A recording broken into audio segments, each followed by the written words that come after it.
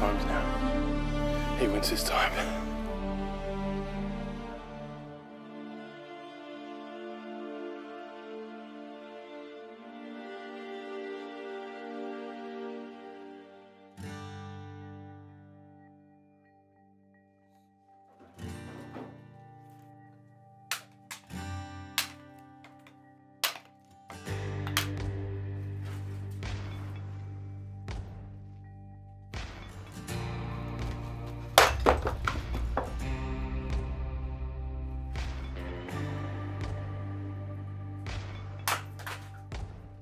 With the days being pretty physical, long, exhausting, I found that the fitter I am and I guess the more endurance I have to be able to do that all day, the more successful I am, you know.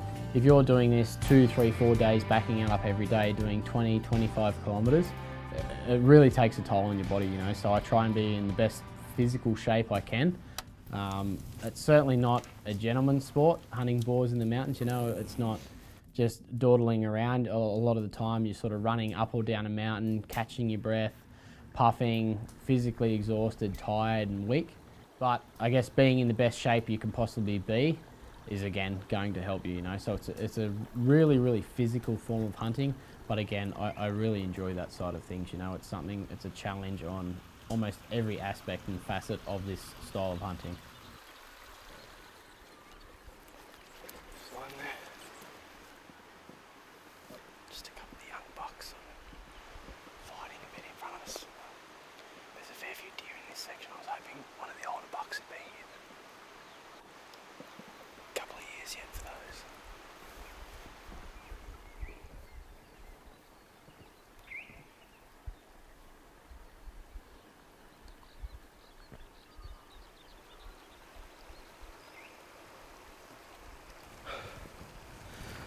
One thing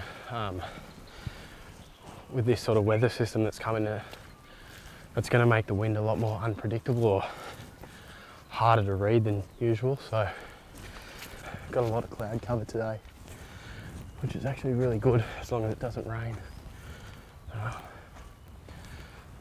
These days like this where it's sort of overcast, drizzly rain, it also makes it a bit hard to hunt because they can come out at any time. So we find them regardless. Try to anyway.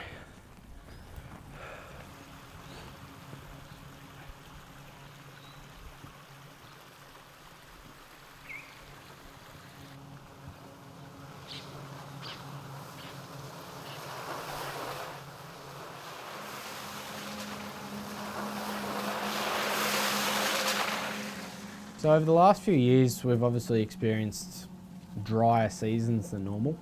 And I guess what this has done, in particular over the last 18 months, has really knocked the pig numbers about. Populations just simply aren't there like they used to be. So what this has forced me to do is become a better hunter myself. 5, 6, 7 years ago, you might have gone out and seen 200 pigs for the day, and that was normal.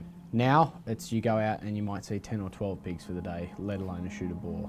So it's really forced me to, I guess, hone my skills and become a better bow hunter and really learn these pigs' habits and behaviours to be able to actually go out and successfully hunt a boar, you know, when the numbers are so low. So I'm kind of thankful for that, you know what I mean? It's pressured me to be a better hunter, think more, be a little bit more resourceful and put in a lot more effort to be successful.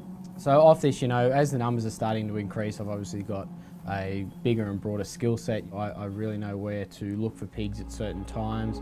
I'm thinking in relation to moon phase, weather, temperature, time of year, everything like that correlates together. And you can use that information and go, okay, this and this, it's cold overnight, no moon, I'm gonna go look in this particular spot. So it's really forced me to, I guess, think a lot more and be a bit more calculated in my hunts. And obviously that's paying dividends, you know, like I'm still shooting good boars regularly when the numbers aren't quite there. But I am looking forward to some better seasons, which it looks like we are having now. Got a bit more rain, the landscape's greened up, the dams are full, the rivers are running. So it's looking positive for the future on the animal side of things. So a lot of the time, days like that are pretty well the norm. So it's 20 Ks on foot in the mountains. anything big day for me is 20 to 25k sort of thing. So this was with a lot of glassing yesterday, but pretty well it just comes down to effort. You know, like it's how bad are you going to stay at here, how much ground are you going to cover, basically to find these things and then physically get onto them. You know, you might have to find yourself running 2 or 3 k's across a mountain, up and down a ridge or two to actually get to them in time. So a lot of effort. It's kind of like a fast-paced marathon. It's fast when you need to, but also slow when you have to. Bit of a funny mix, but at the end of the day, it's just putting in the effort is the difference. Time on the mountain.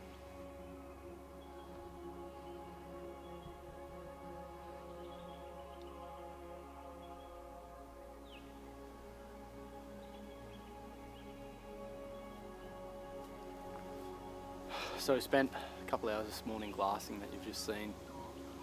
Haven't been able to see a great deal, so we decided to sort of cover a bit of ground, check out a bit of sign. You can see a bit just behind us there, but changing spots for the afternoon, and I think we might try a bit more direct approach and sort of get in where they're bedding up, as I don't think the big boars are showing themselves at the moment.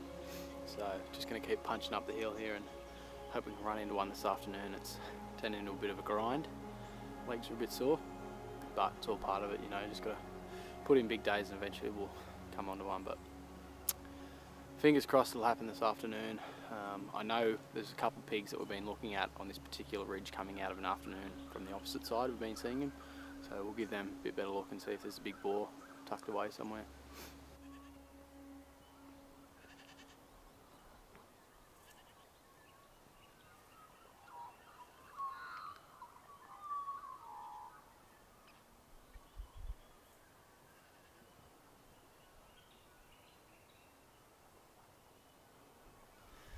So the weather's settled in just a little bit, a bit of fog rolling in, but finally found some boars, what we think might be rutting pigs down in the valley below us. We've seen this mob yesterday, and we sort of didn't give them too much attention, but on closer inspection they all look like a bigger class of pigs, sort of like 60, 70 kilo, maybe better.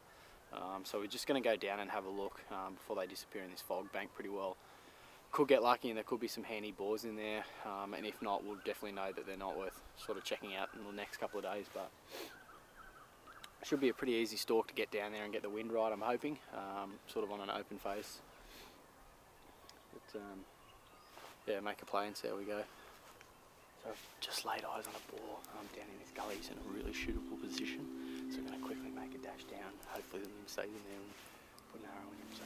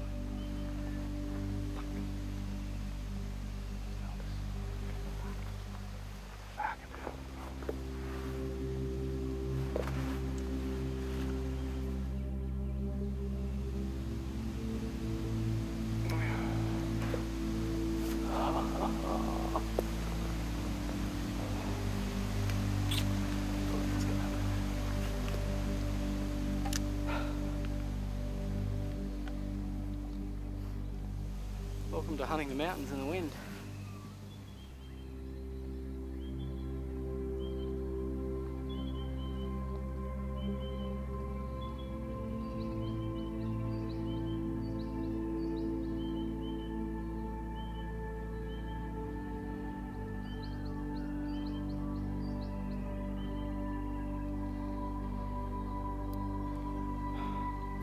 Well, that's another day drawn to a close. Pretty good day today. We sort of located the pigs in the general vicinity of where they are. We've kind of been looking in the wrong areas.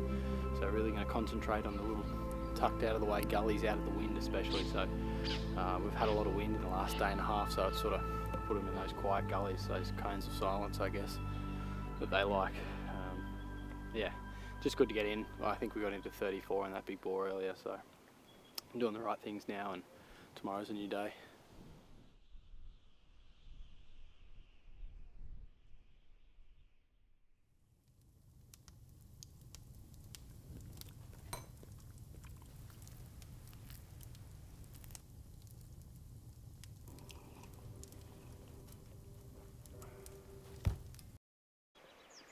Just coming to a bit of a vantage point on first light, trying to glass up whatever we can pretty well. Fog's sort of half set in, which won't be great in a little bit, but nothing as of yet, but it can all change in a matter of seconds.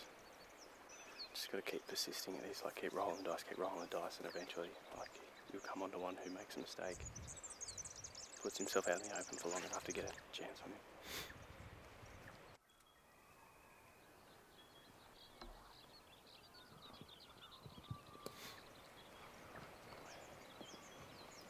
A little bit of luck involved in this.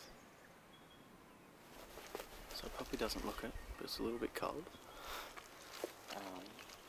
Basically what I'm hoping is that the pigs are pretty well, or the boars anyway, have camped up overnight because one, no moon, two, the rain, and three, it's so cold. They're like us, they like to be comfortable. During like the peak of winter, when the hunting's good and the weather's cold, you'll actually have to wait for them to come out of their beds and come out into the open. And they can just do that randomly. It could be 7 o'clock in the morning, could be 11 o'clock, could be 1 o'clock. It's a bit of a catch-22, but they do put themselves out in the daylight for a lot longer, which we like. So we just got to tough it out here in the cold.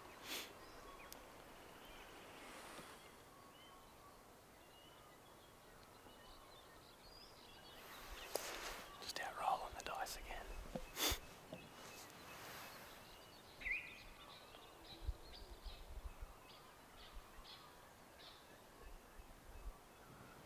That's a boar, he's got a big box head on him.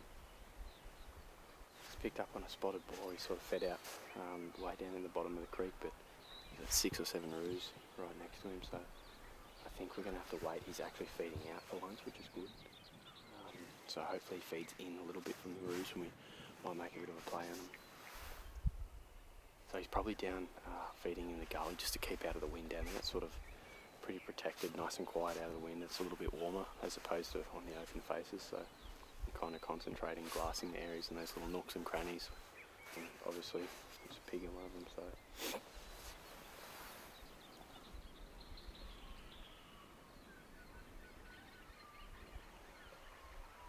Just got a couple kangaroos up in the gully that we need to get past, so need them to piss off. But that boar is probably 250 up in this gully where he crossed in. And from there, where he's gone, who knows? I just hope he hasn't gone too far.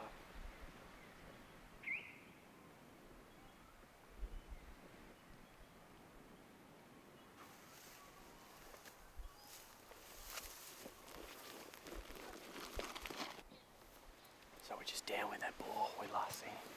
He's gone in the creek here and cut along. Hopefully he hasn't gone too far, but who knows, we're just going to follow him up the best we can and try and bump into him again.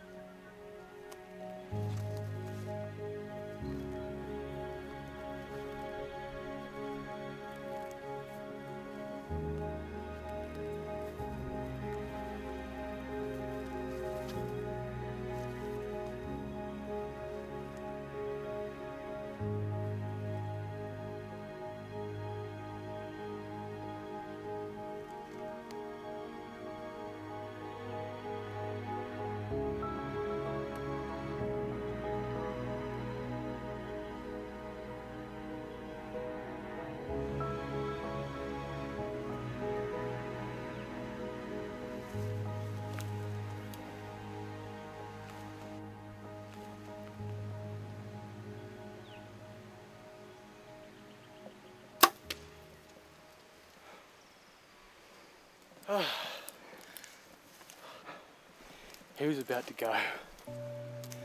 How good's that?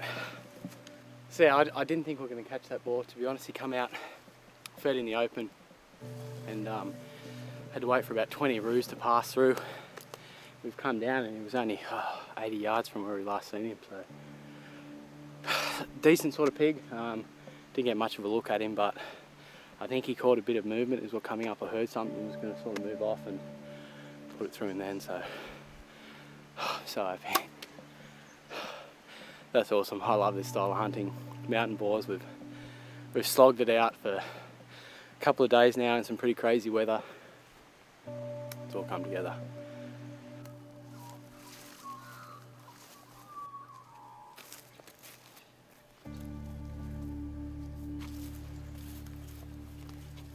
So there's that arrow. It snapped off him about 15 yards past where the impact site was, so good bubbly blood on there, as you can see. I'm thinking he's probably gone about 70 or 80 down the creek here. I hit him a touch far back, he was on the walk. I probably didn't have enough lead on him, but it's double lung. Hopefully he's not too far along the creek. Pretty soft dirt, good blood on the ground, so keep following along and pick him up eventually.